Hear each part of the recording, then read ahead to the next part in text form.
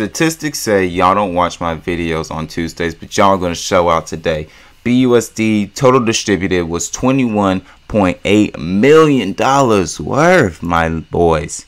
With a market cap of $710 million, the total price of EverGrowCoin continues to dip and dip even lower.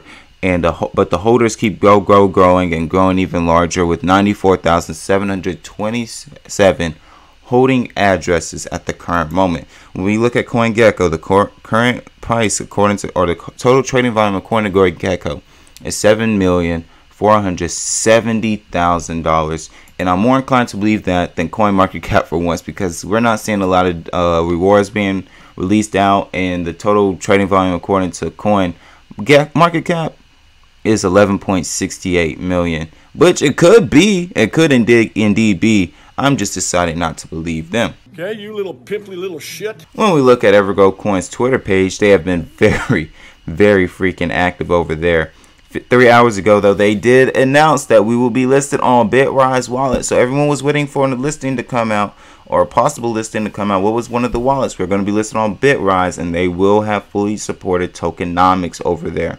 As we said before, we are not a meme coin, and everything we do is considered at length by a professional team to ensure it adds value and benefits EverGrowCoin holders, to the EverGrowCoin holders. Hashtag EverGrow Army was interviewed today for a big publication where we explained in full detail how the exchanges will work.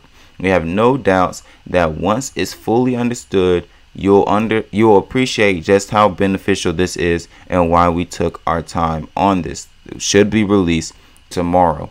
So yes, 59 minutes ago, so probably more than likely I'm gonna believe that it's gonna come out tomorrow. Next thing, they reacted to someone's comment and said, if people want to panic sell on the eve of utility launches and exchange listings, they can. We made it clear at the AMA we will not be pressured into making bad rush decisions for the sake of a quick price pump. We know what's in the pipeline. The team are very happy with progress. This is, and we've seen every time. Oh, this is reacting to someone saying this is like Black Friday but earlier for EverGrowCoin with all these dips. This is a massive advantage for EverGrowCoin. This is true, and we've seen it every time. We do understand that many in the crypto world have almost zero patience and simply want hype and sensationalism on a daily basis. Although we are trying to move away from that, it does create opportunities for us to gain more holders, which is true. When we broke 6 zeros, this exact same thing happened. If you guys don't recall, when we was at 6 zeros, we was down in the dips for a long time, for almost not a week but for a good amount of time. We just stayed stable, and then if we wasn't stable, it was going down. But then more articles were released, and out of nowhere, we just started seeing a whole lot. We just saw a huge, massive rise and push for breaking the zero. And then we had the Endocoin listing, which helped us